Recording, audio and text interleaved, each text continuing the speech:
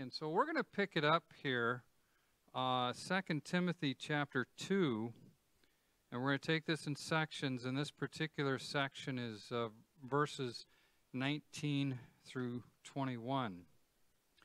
Before I go on, though, I do have to pass on some comments.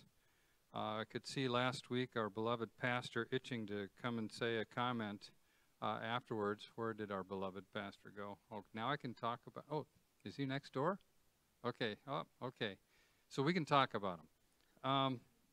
So anyway, he came and showed me, we talked about power and endurance, dunamis, or dynamite, that kind of a power. And so he pointed out throughout chapter 2, be strong, endure, endure, endure. And tie that together with the military that enlisted as soldiers. And it's not that we did the enlisting, but we were drafted. Now apply that specifically to the pastorate, and this is a good reminder that pastors are called. They were drafted into this, and the admonition is to endure in the preaching and the teaching, which is not a sprint. This baby's a marathon. This goes on long, long and hard.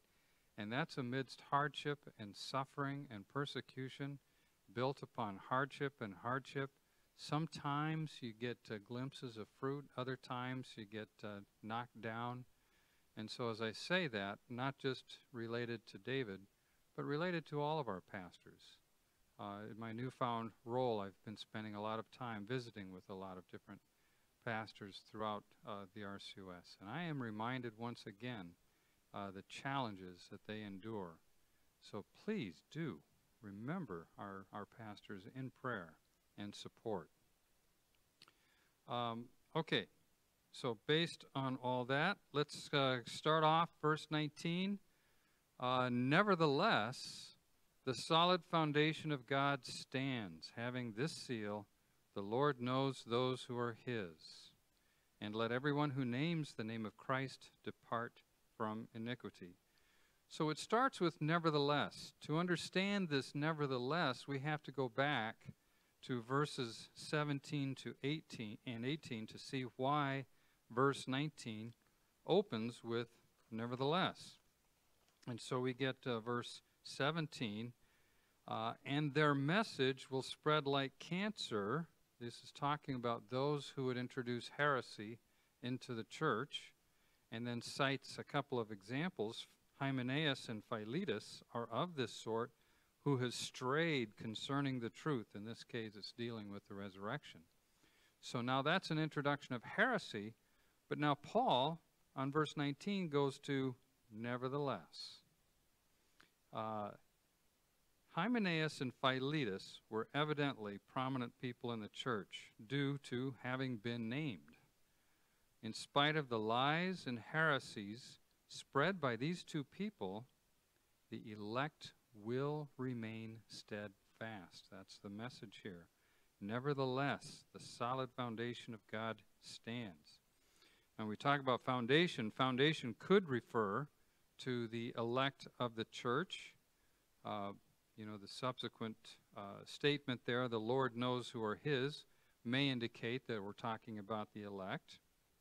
Ephesians 2 verse 20 talks about the elect, the foundation of the church as the foundation. Or foundation could refer to the Word of God, which stands firm throughout all ages and doesn't change. Or the foundation could be Christ himself, who is called the foundation of the church, 1 Corinthians 3 verse 11. Or it may apply each to every one, equally applicable. But here we find this solid foundation of God stands having this seal. The Lord knows those who are his, and let everyone who names the name of Christ depart from iniquity. This seal is literally and figuratively used as authenticity. You've seen, you've heard that example in the old time. You drip the wax and then the seal goes on. Well, that's authenticity.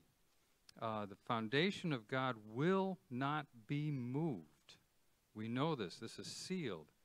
The Lord knows his elect. His elect will not be taken from him. John 10:29. The elect will not be snatched out of his hand. Or Romans 8:38 and 39, one of the most comforting passages throughout Scripture. There is nothing, absolutely nothing, that's going to separate us from the love of God. The Lord knows his elect. That way we can confidently go back and say, nevertheless, the solid foundation of God stands. Though there be some who claim to be Christian, the Lord knows the heart and the fruit thereof. Those who confess Christ are thus warned not to get caught up in heresy or falsehood, which is here described as straying from the foundational truths of Scripture. So, like before, we're going to take things a verse or a section at a time and then introduce an application to it. So, by way of application, not unlike the days of Hymenaeus and Philetus, churches throughout history and even today have been devastated by those who had introduced harmful doctrine. Or those who would take up singular causes that end up substituting that cause for the gospel, and or are frankly consistently contentious. Yet while these things can and do happen, we can be assured that the Church of Christ and the cause of the gospel will continue through his remnant.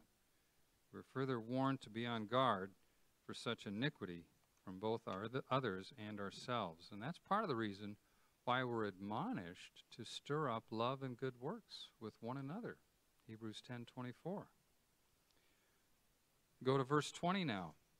Verse 20, but in a great house there are not only vessels of gold and silver, but also of wood and clay, some for honor and some for dishonor.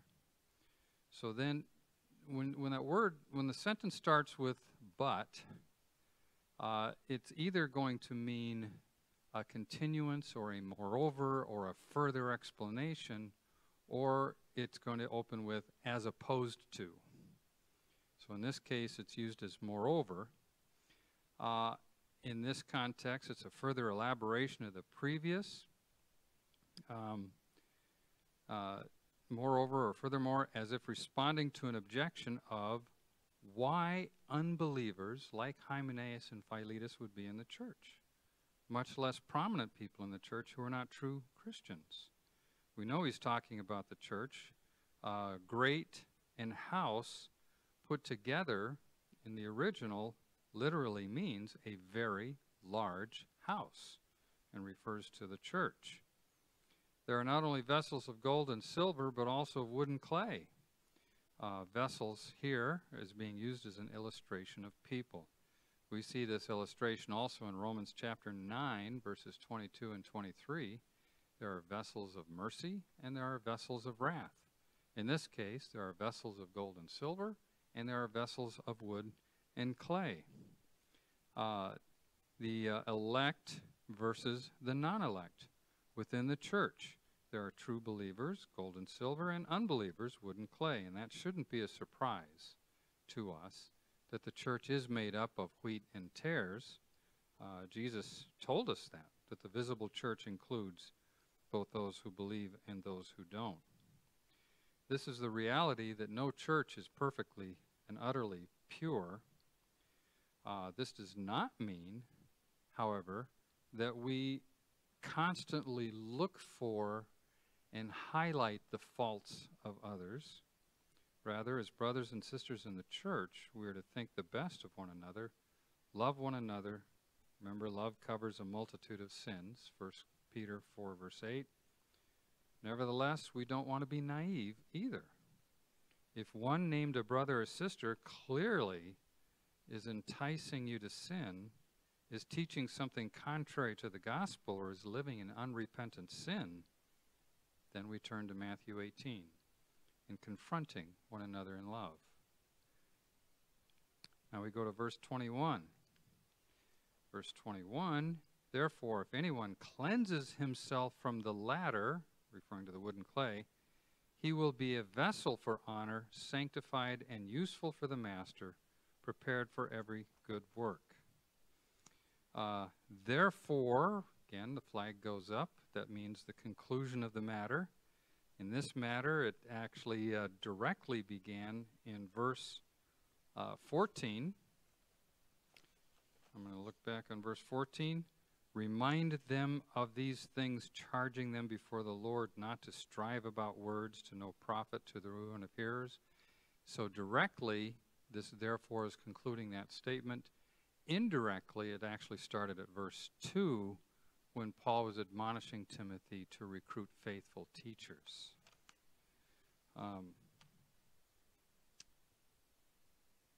So we look back at verse 14 to see again to whom God is directing these instructions. These instructions are being laid out to the faithful teachers that Timothy is recruiting. Having instructed Paul to train these faithful men to endure hardship and suffering, he adds the instruction to not engage in fruitless arguments by those like Hymenaeus and Philetus who would stray from the foundational truths of the gospel. If anyone cleanses himself from the latter. So now here's a conditional clause. If this, then that. The latter here refers to vessels of wood and clay, those who are not true believers. You'll recognize them by their fruit. And what you do is cleanse, which means to cleanse thoroughly, purge, or separate from. 1 Corinthians 5, verse 7 gives us an example of this word being used to cleanse the church. Individually, this means to stay away from or separate from those in the church who teach that which is contrary to the sound doctrine of biblical truth. To the church, this means careful selection of church officers according to biblical qualifications, which was part of Timothy's first letter, or Paul's first letter to Timothy, as well as in Titus. It also means the church is to exercise church discipline with those who would subvert the church or live unrepentantly. And so if the church is practicing these things, then the church and the members thereof will be vessels for honor. These faithful teachers or elders will be vessels for honor. Remember, this is addressed to the faithful men recruited as teachers. To not come into the influence of heretical teaching sets up the teachers to not only be vessels of silver and gold, but also vessels of honor, doing the work of the Lord. We find this also in 1 Peter 5, verse 4. Goes on to say, sanctified and useful for the master, prepared for every good work. Sanctified, literally here, it means to be made holy, to be separate. The master's use is one word, and I think this is very well translated. Other Bibles call this for the Lord's use. So Lord typically is translated from this word, but this word is different that's used here.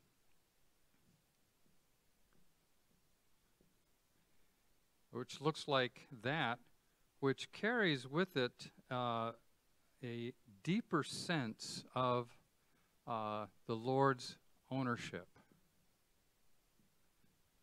So not just our Lord, but this turns it around and has a deeper sense of us being owned by the Lord, He being our owner. It's also referenced in 2 Peter 2, verse 1. And so by way of application on this verse, the church that is zealous for guarding and promoting the truth will seek faithfully to select and train up only those men who meet biblical qualifications and who also are not prone to coming under the influence of heretical teaching. Also, while the context of this passage is directed to faithful men who are teachers, clear reference to church officers, this is likewise true for every believer in the church, whether a church officer or a member of the church. By staying clear of false teaching and contentiousness, the result of such diligence is the joy of being used by Christ for the good of the church, producing much good fruit. After all, the reason for our salvation is not simply that we would go to heaven, although that is a big deal, but that's ultimately not the reason for our salvation, but to more and more know God and express such knowledge through more and more good works. Back to the sanctified for good works. To be prepared is to make ready. One note, to leave on a trip without preparation or to wage a battle without preparation is foolish. Being sanctified and useful for the master is to be prepared for what? For every good work. Therein lies the product, that which we produce. So by now you can see where this letter is going. Paul continues to build the case, and what's happening, you can kind of see it building and building and building until it reaches a crescendo. And that crescendo, we know in advance that waterfall or that crescendo is coming up is all Scripture is given by inspiration of God. So that's the crescendo that this is all leading toward. So faithful teachers, build them up, be ready for persecution and suffering, watch out for heresy. And so he continues to build up that argument.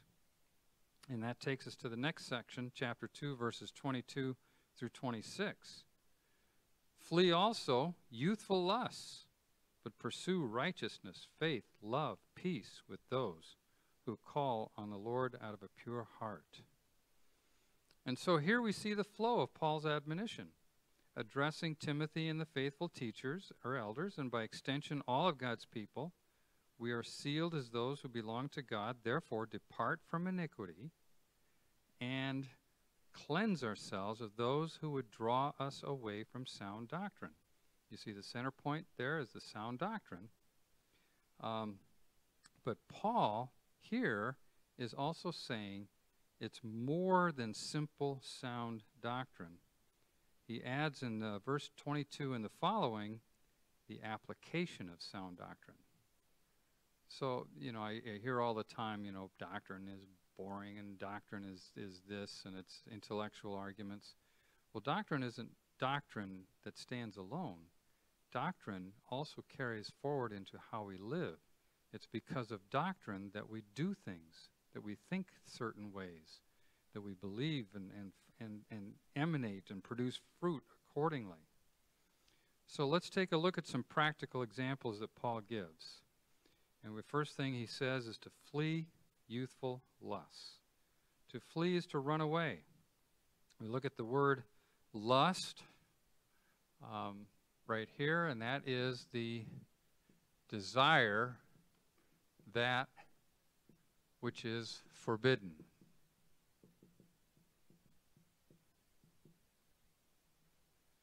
Okay, so we're going to pick on young people here, because now we have to ask the question, why would Paul give reference to youthful lusts? Well, remember, the letter was primarily addressed to Timothy, also to us as a church. Timothy was still a young man. This also points to the need for elders and teachers with maturity. Now, it's not that maturity inoculates a person from lusts. It's just that experience is supposed to give greater capacity to avoid these lusts. So that's one example. Because of doctrine, flee these youthful lusts, but over and against these youthful lusts, pursue righteousness, faith, love, peace. Instead of being lured away by lust, such as unsound doctrine, Timothy and the teachers, by extension, are called to pursue righteousness. In this case, when you look at the word for righteousness, this is referring to righteousness. Pretend I spelled it right. Righteousness, which refers to that which is acceptable to God. That is righteousness. And so what is it that's acceptable to God? Well, God's law, right? So God's law, obedience to God's law. We pursue obedience.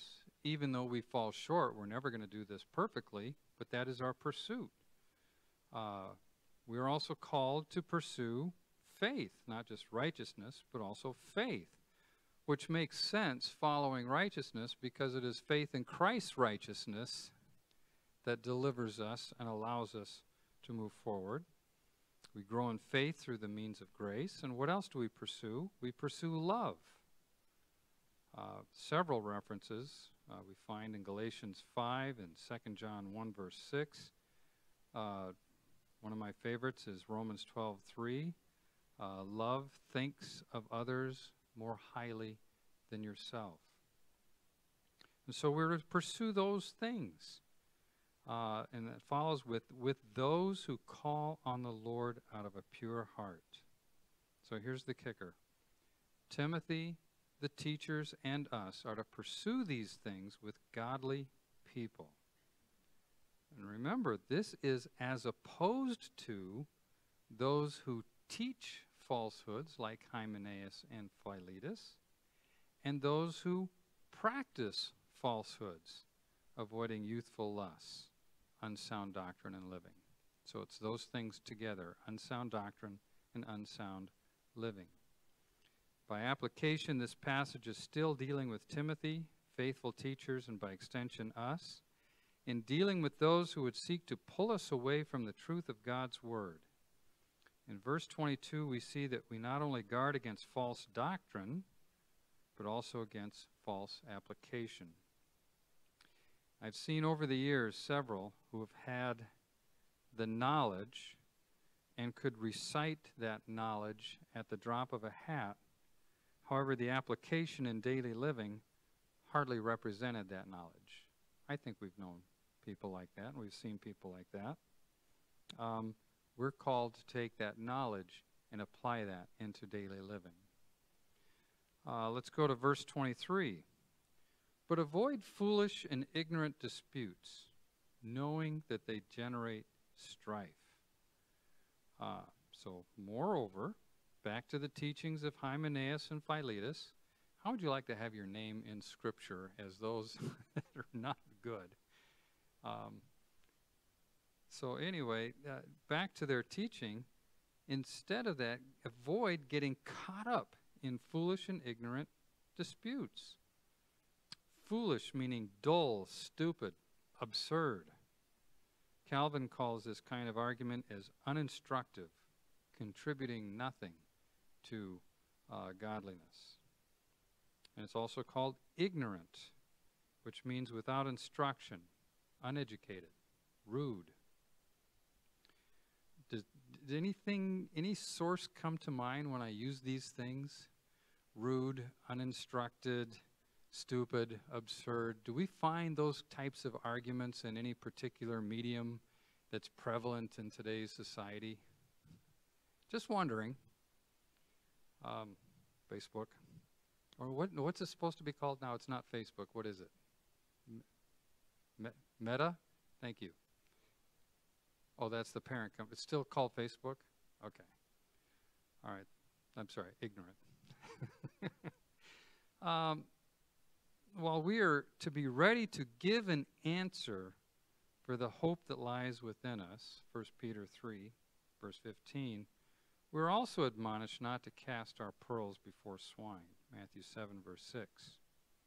The result in engaging with those who only seek to denigrate, only those who seek to have an argument or to forcefully impose or are prone to contentiousness is that they generate strife. Now, of course, there are those who would love to draw us away from the truth. And here we must open our eyes to the fact that the social media has emerged as the ideal setting for engaging in foolish and ignorant disputes. We must have enough street sense to recognize when an individual or group is teaching and modeling falsehood and treat it as such. And certainly there are insane falsehoods that are out there.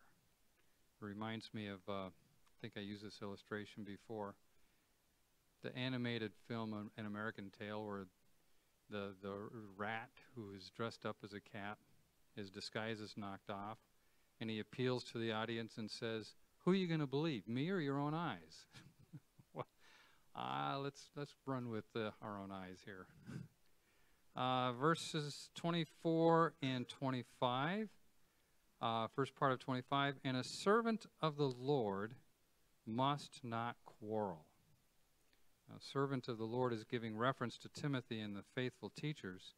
And this word quarrel refers specifically to hand-to-hand combat and a war of words. In both cases, the objective here as quarrel is to prevail over the other, to conquer the other. Okay, here's the difference when we engage in these discussions or these arguments and such. Here's the contrast to it.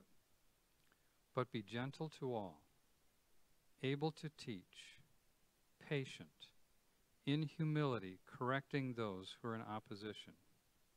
Now notice here how different the approach is for the godly teacher. As opposed to that mindset of conquering, man, I am going to show you, I am going to destroy your argument. In the process, I am not taking prisoners, and I'm going to crush you. I'm going to crush you into submission. We've seen those arguments before, but that's not what Paul is talking about. He says, don't do that. He says, as opposed to conquering, Timothy, elders, and us respond to attacks with gentleness, patience, and humility. These three attributes supply the essential elements that a teacher of God must have. Gentleness refers to being mild, kind. Patience refers to being forbearing, enduring of will. Humility is a spirit of gentleness, mildness, meekness. And mixed in that instruction is the ability to teach. That is, to teach with knowledge of the truth in such a way that others can understand. So there is teachers who can recite facts, but then there are teachers who can share this knowledge in such a way that it's understandable. This teaching must be accompanied with gentleness, patience, and humility, and here's the big difference. Conquering or correction. So correction, godly correction. But as for how we approach falsehood, we either avoid those who are clearly bent on swaying us from the truth, or we teach with gentleness, patience, and humility to those who appear to seek instruction. And that to those who appear to seek instruction, that explanation is in the following verse. If God perhaps will grant them repentance so that they may know the truth, and that they may come to their senses and escape the snare of the devil, having been taken captive by him to do his will. So typically, not universally, what makes disputes foolish and ignorant is not the topic, but the one who is making the dispute. Hence, by teaching with gentleness, patience, and humility, and not engaging in a fight, one must be motivated by correction, if God would grant repentance. My motivation is your soul. That's what the teacher's mindset is. I am concerned about you. I'm concerned about your soul.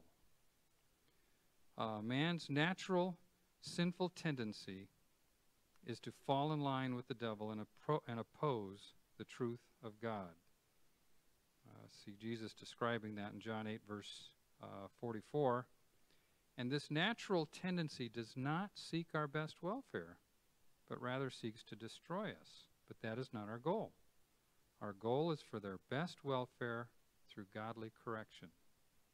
Consequently, what Paul is talking about here, we are to avoid engaging those who are clearly seeking to cause strife.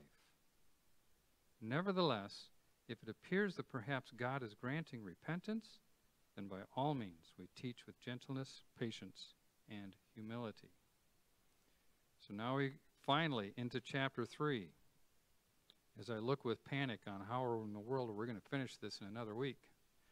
So, verse 1, but know this, that in the last days perilous times will come. So Paul is continuing the argument. He said, this is real. This is reality. We've got insanity going on all around us. This suffering, this persecution, these challenges. You got to know this. Is there anything special to know? While the word gnosis is the act of knowing, the word that's used here is beyond knowing. It's emphasizing understanding. It's like Paul is saying, not just know this intellectually, understand this. But understand this, Timothy and faithful teachers and the church. Understand this. Reasoning from how to respond to challenges of the Christian faith, Paul is here now inserting street sense. In reference to how I grew up, I know that being a father and wanting to put a bubble around the daughters to protect them from things as they grew up, I also had that sense of, but in the meantime, I got to teach them some street sense too. Some reality, some real word. They got real word. They got to know street sense, but teaching that in a protective fashion. So this is what the street sense is, that in the last days, the phrase last days, this is going to sound familiar. Eschatos. What word do we get from that? Eschatology. There you go. Study of the last days. The last days, when did the last days begin? At Pentecost. The last days began. When will the last days end? When Christ returns. And when will that be? Lots of shrugs. I don't know. Well, that's the point. We don't know. We are in the last days. And so in this period that we know as the last days, perilous times will come. The word perilous literally means hard to bear, troublesome. Dangerous times are ahead, and even now are here. So now we now we get a description in verses 2 through 5. For, because, here comes the reason, and the reason is, men will be lovers of themselves. That's what it starts with. Okay, now, does this just mean men, those of the male species? No. Sorry. It's the word is anthropos. That should look familiar to you as well. Anthropology, study of mankind, refers to humankind, both male and female. But the thing is that people will be lovers of themselves. And then we follow along in verses 2 through 5, the next series. This begins with a litany of idols that are all placed above or beside Almighty God. To start off with, lovers of themselves is perfect. The second great commandment is to love others as yourself. We have no problem loving ourselves and satisfying our own desires. The call is to have the same care, concern, and compassion for others. Contrary-wise, in the last days, the object of love increasingly becomes self. Well, okay, so what follows? Let's follow some idols. Lovers of money. Now, is loving money so bad? I mean, don't we need money to live? Well, the warning comes from 1 Timothy 6:10, for the love of money is the root of all evil. It's interesting, just to point out some observation. Today's society hates the 1%ers, right? I mean, we got class welfare or warfare that's building up. The 1%ers are hated. But loves to entice people to quickly and easily become a 1%er through the lottery. You too could become one of those that we hate. All you got to do is play the lottery. Notice too how this is subtly sowing discontent for God's provision. So they're lovers of money. They're boasters, proud, blasphemers. What do these three evils have in common? Well, a boaster is drawing attention to self, empty pretender. Proud, showing oneself above others. Blasphemer, impiety against God, ruining someone's reputation, slanderous. See, all of these are intended to elevate self, which is very reflective of being lovers of ourselves. It seems that gone are the days of humility, which have now been replaced by personal demands. I demand that you accept me as such and such, even though by clear reason, by clear visible, that you are not such and such. Those days are gone. It has now been replaced by personal demands elevating self and narcissistic behavior. These people are unthankful, unholy. That follows being lover of yourself. I'm unthankful to God for all of his provision. I'm unthankful to all those who have contributed to my life. How do we express gratitude to God? Obedience. Unholiness is unthankfulness, as expressed in wickedness and disobedience. And then what follows is unloving, unforgiving, slanderers, and, you know, those are all tied with each other as well. Proverbs 10, verse 12, 1 Peter 4, 8 describes those. Note that unloving is the opposite of loving your neighbor and is thus everything contrary to the second table of the law. And unforgiving is contrary to the command in Matthew 18 to forgive. Slanderer, the word for slanderer here, and notice the connection here. When it says slanderer, this should look familiar, particularly to Spanish students, that word. So that word is also the same word used there as devil, and that's not an accident. What are the devil's main tactics? Lies and accusations. Yep. What's slandering? Lies and accusations. False accusation. That's what the devil does. And we are not to follow in his footsteps.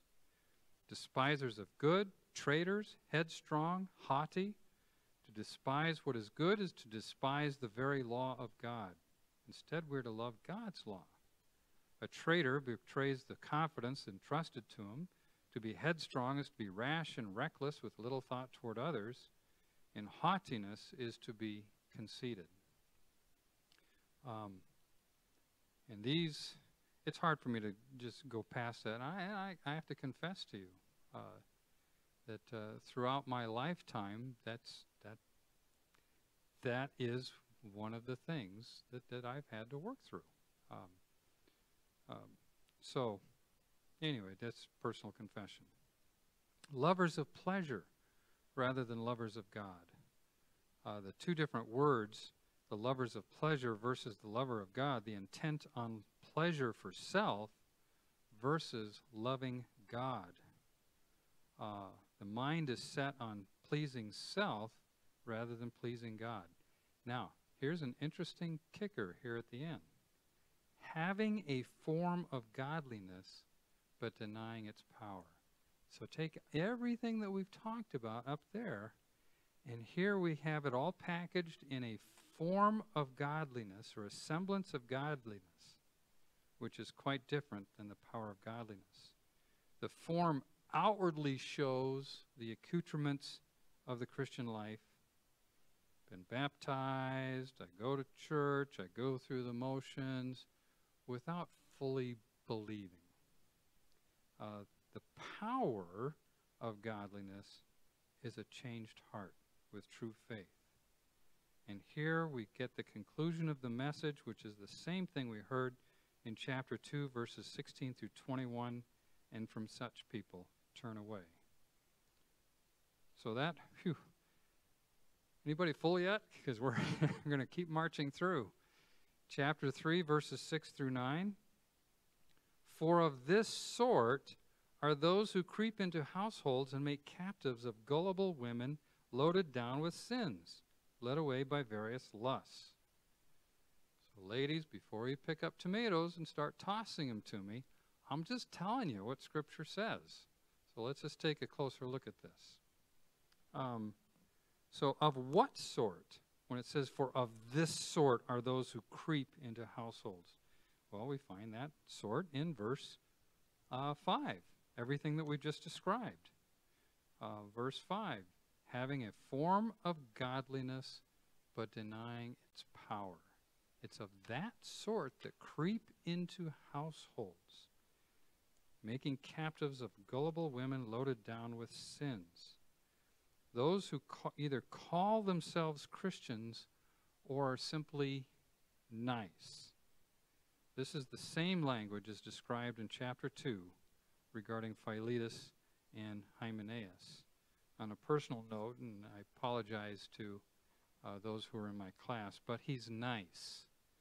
I give this example. So I had the rich privilege of running HYC for 18 years. You guys got enough rest now from camp? Okay, you're built back up. But invariably, at an evening campfire, I'm sitting there, we're singing, we're doing things, and a young lady comes to me and just real excited, talking about her new boyfriend and everything. And you know what my question is, don't you? Yeah, is he a Christian? Well, I think so, but he's really nice. So let's go back here and talk about those that are really nice. That's not the standard. The measure is the biblical standard, that which produces good fruit. So my comment was, well, if you think he's a Christian, he's probably not. It's going to be really evident if he's a Christian. So then what follows is they sneak or they creep, and it's the frog in the hot water example. But now let's take a look at that phrase, making captive of gullible women. Why this reference to gullible women? This is specifically referring to seductive behavior targeting women and loaded down with sins. So again, let's just be honest here. I mean, the Bible is so very practical. This has a direct impact on a woman's self-worth, self-dignity. By giving in to previous seductions, oftentimes what happens, dignity begins to erode. This, tied with the desire to be loved, feeds directly into seductive vulnerability. That's a reality of life that we're living in. Women are not exclusively prone to such seductions, but are especially vulnerable. Deny it if we like, but generally speaking, women are drawn to men who give wanted attention. And again, on a personal note, I grew up with this.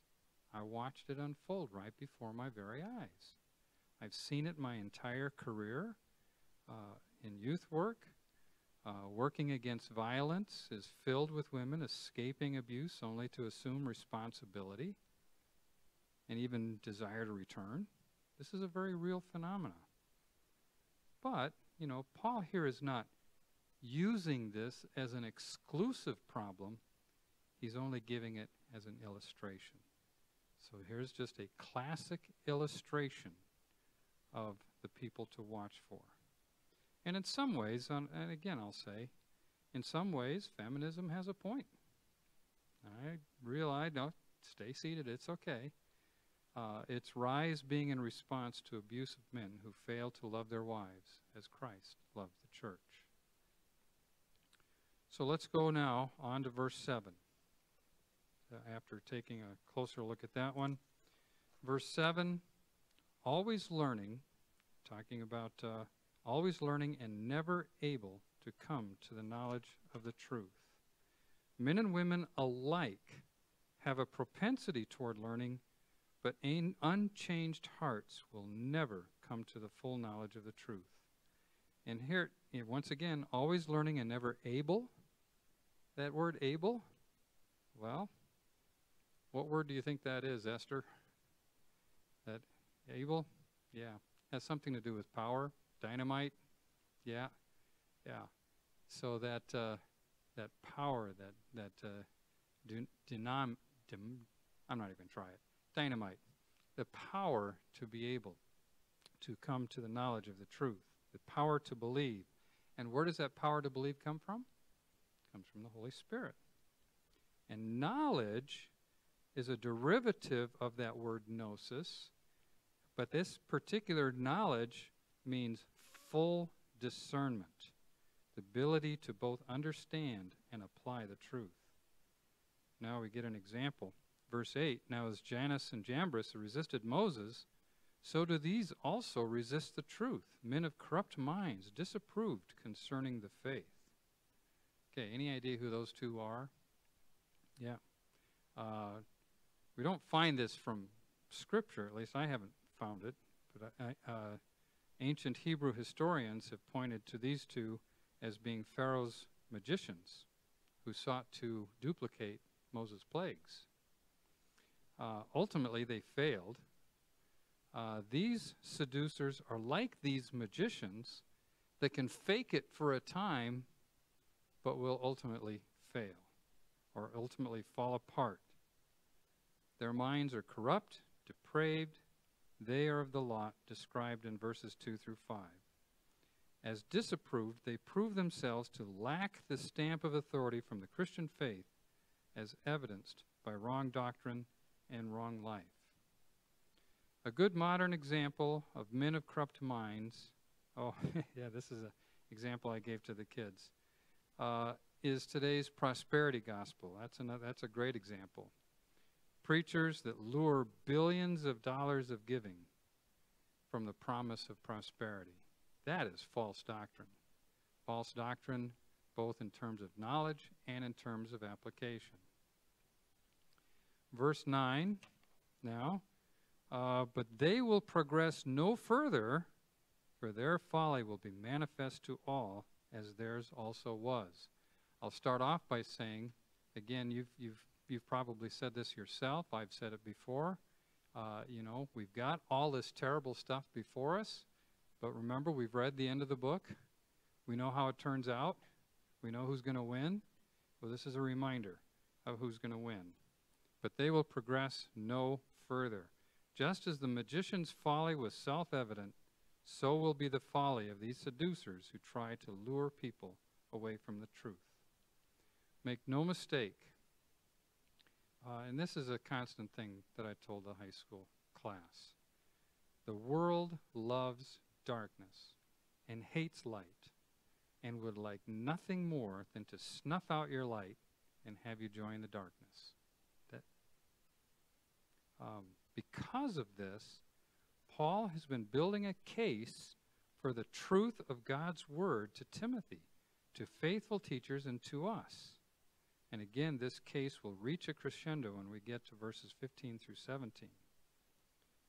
But first, in the next 8 minutes, we're going to run through chapter 3, verses 10 through 15. All right, here we go. But you. Now, it's that same word that's being used, but how is it being used this time? Not as moreover, not as a continuing argument. It's a stop, not this, this. But you, Timothy, you faithful teachers, you members of the congregation,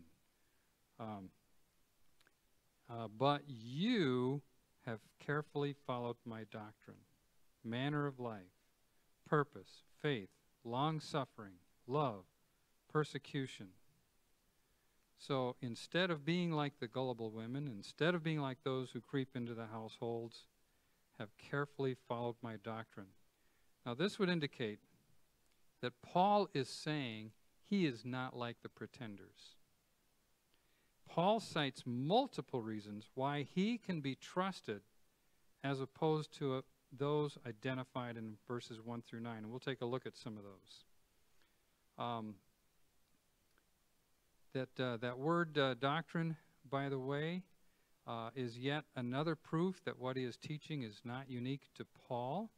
When he says, I carefully following my doctrine, this is not stuff invented by Paul. And again, he is saying, just like I said last week, I was teaching my class. It doesn't mean that I created my class. It doesn't mean that I created the stuff that I was teaching. But I still refer to it as my class. Well, Paul is saying it in much the same way. The use of the particular word here for doctrine is another proof that what he's teaching is not unique to Paul, but encapsulates that which is taught throughout Scripture. The first is his doctrine. To give weight to the doctrine and demonstrating that he can be trusted, he then adds his manner of life. And his manner of life was always on display. His purpose was always transparent in the pursuit that the truth of the gospel be set forth to the glory of God. His faith was unwavering. He patiently ran the race with endurance. He was driven by the love of God and godly love for others, and steadily persevered and would not be deterred from these purposes. His manner of life was on display. Friends, our manner of life, it's constantly on display. Our manner of life, whether we like it or not, gives credence to or opposes that which we teach. Sometimes I use this, and I say this with a grain of salt. So don't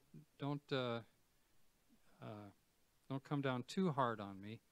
But a quote has been attributed to St. Francis of Assisi, who is purportedly to have said, "Teach the gospel always, and if necessary, use words." I get it. I get it. We are to teach this stuff. But unless our manner of life is how do I say it? Unless it's consistent, too many negatives in there. We got to live according to how we teach. How's that? Well, that's what Paul is saying. His manner of life, his purpose, faith, long-suffering. Manner of life, you know my ways, my behavior, purpose, prothesis, from the word that means to place before one's self, to set forth. Faith, which means to trust, to have confidence in. Long-suffering is patience and endurance.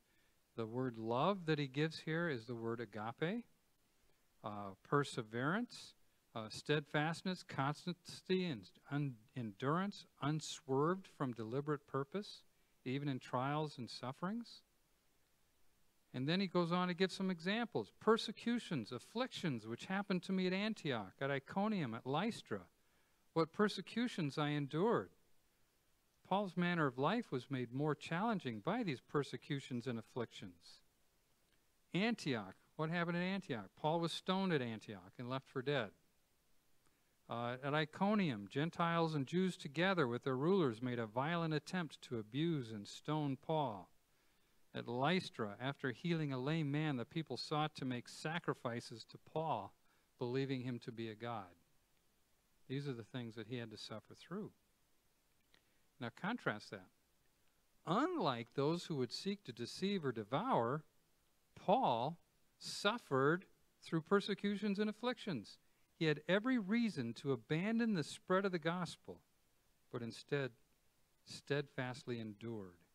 This provides all the more reason to believe that Paul is not like the pretenders. And out of them all, the Lord delivered me. And where does credit go? To reaching deep down inside himself No, it was the Lord who delivered him. It's the Lord who delivers us. And Lord here is the Kyrios that we're talking about up here. And this specific reference to God the Messiah, the Lord Jesus Christ. Paul was delivered from death, from violence, and from his own vanity. And again, unlike the pretenders, evidence of the truth is found in Jesus delivering Paul from death, from violence, and from his opportunity to build up a following of people who see him as a God. And, you know, just a personal note that I passed on to the class, there are those in our lives that have a great deal of influence, which is normally brought about how they live, their manner of life. And I think I mentioned that to you once, and I won't go through the names, but, you know, one man in particular, as I reflect upon it, I realize you have no idea how much of his personality is in me, and how it's conveyed every day. It's that kind of an impact that he had on me. Verses 12 and 13, yes, and all who desire to live godly in Christ Jesus will suffer persecution. There's a guarantee. There's something you can take to the bank. So by becoming a Christian, your life will be prosperous. You're going to have just a nice, clean, smooth ice, clear. No, that's not what Paul's saying. Paul's saying, you want to live godly in Christ? Get ready for hardship, suffering, persecution, because that's what's before you. Paul now points out that the suffering he endured was not unique to him. But again, he reiterates that godliness will always be under attack. When we talk about godliness, this refers to a manner of life. Interestingly, this particular word does not have in view a simple obedience to God's law, although the law is the basis for obedience. Rather, the word has in view a life of faith that is marked by humility, repentance, love, and devotion. And where's that faith? In Christ Jesus. The word from which we get godliness is not uniquely Christian. The secular use of the word referred to living according to whatever moralistic standard the person or persons adopt. So when we go back to that, the word here is specifically this, it's translated godliness. In a secular world, it's high moral, what it is. And so Paul here clarifies, this isn't just a morality of the secular world. This is Christian. It is uniquely Christian. Those who desire to live godly in Christ Jesus. So now we're talking about true truth. Therefore, the desire to live godly in Christ Jesus is to daily engage in a repentant lifestyle of killing off the old man of sin, bringing to life the new man, and consistently exercising the means of grace. But evil men and impostors will grow worse and worse, deceiving and being deceived. These are hurtful, harmful men. Evil seeks to harm us. We already talked about impostors, deceivers. It's a summary of what was said earlier. Deceiving, causing to stray. And so remember, the context of this passage is for Timothy and faithful teachers. However, by extension, we are to observe the same warnings. As was said before, there is a target on our back. There is no running away from this fight. And monastery is not the answer. Living in a yurt in Siberia or Mongolia, that is not the answer. We are in a war, whether we like it or not. And the other side is tenacious. But we have in our arsenal an unmatched weapon. Verses 14 and 15, but you must continue in the things which you have learned and been assured of, knowing from whom you learned them. It's time to reach in the arsenal and exercise the nuclear option. You can see where this is going, building up to that crescendo, verses 16 and 17. Continue that which you have learned. And of course, what did he learn? From a child, What did he learn? He learned the Scriptures. That's what it's building up to. He learned the Scriptures. And from whom he learned them? Mom and Grandma. Or what did we say, Grandma Lois? Or Mama Eunice and Grandma Lois? Or did I get that turned around? Oh, Grandma Lois and Mother Eunice. There we go. They were constant in his life, and that from childhood you have known the Holy Scriptures. That word childhood refers specifically to fetus or infant. He knew the Scriptures even while he was in Mom's womb. I mean, that was the life that he was brought up in. He knew that from the very beginning. What a blessing. And the Scriptures literally letter and refers to that which was written, both the Old Testament and New Testament, letters in Paul's hand, Holy Scripture, and then, I'm just skating through this part here, which are able to make you wise for salvation through faith, which is in Christ Jesus. Understanding in a positive application our salvation. So just a couple of comments and then we'll close. This is all Timothy has ever known. But that knowledge was not just academic, but was able to see that knowledge play out in front of him through his grandmother and mother. Compare this to Judges 2 verse 10, whose children did not have understanding. Learning takes place through speaking and by doing.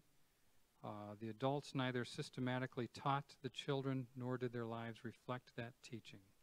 Timothy knew it, saw it, lived it out, and experienced it. So you young people, you are growing up in this. You are seeing this. Many of you have learned this since you were in the womb. What a rich blessing that you have received, having learned, and now you're in a position of applying this very thing. The primary weapon here in combating all this stuff is the Word of God. It's no wonder that Satan formed his first attack on the Word. As God said, it's no wonder that Jesus himself went straight to the Word when being tempted. It's no wonder that Ephesians 6 verse 17 identifies the sword of the Spirit as the Word of God. For that is our primary weapon that cannot be defeated. That is the nuclear option. And so, next week, we jump right away into verses 16 and 17.